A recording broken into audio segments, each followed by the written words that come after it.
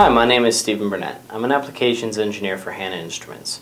Today we're going to be going over the HI701 handheld colorimeter. The 701 is our free chlorine handheld colorimeter, and it's part of our checker series, which are designed to be low-cost, high-reliability instruments.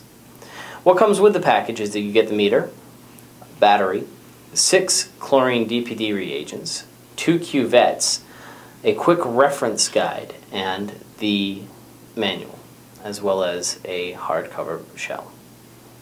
On the bottom of the checker you'll find a screw. This accesses the battery compartment, and this is where you're going to install the battery that comes with the meter. After removing the cover, you're going to insert the battery, making sure that the positive terminal is up, and then just reapply the case cover. With your battery installed, press the button to turn on the meter. This will initially result in all the digits lighting up and a C1 appearing on the screen. The cuvette comes with an indexing system built in. There's actually a dash and a break between the lines. So you can use that to index your cuvette, making sure that you can get accurate results without having to worry about path length variables with Beer-Lambert. So now we're going to fill up the cuvettes at the sink. The first step that we're going to take in our measurement is to actually zero out the meter. So we're going to first turn it on. Now we're going to clean off the cuvette, index it within the meter itself, and close the lid. Just pressing the button once will actually begin the process of zeroing the meter.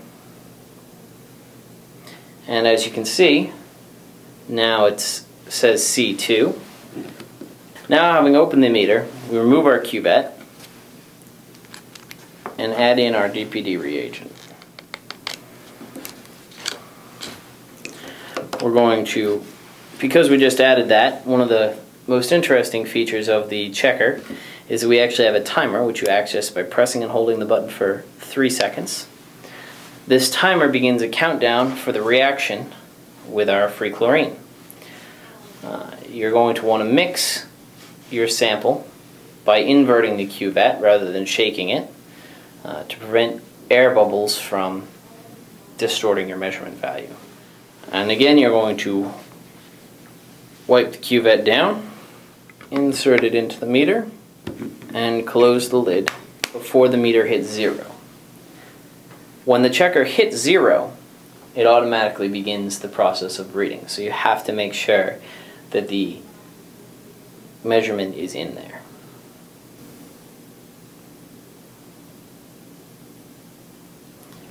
Now it's going to take the measurement. You see the 3 dashed lines, and we get a free chlorine value of 1.93. If you have any questions about this product or any of our other products, please feel free to contact your local Hanna office or visit www.hannainst.com.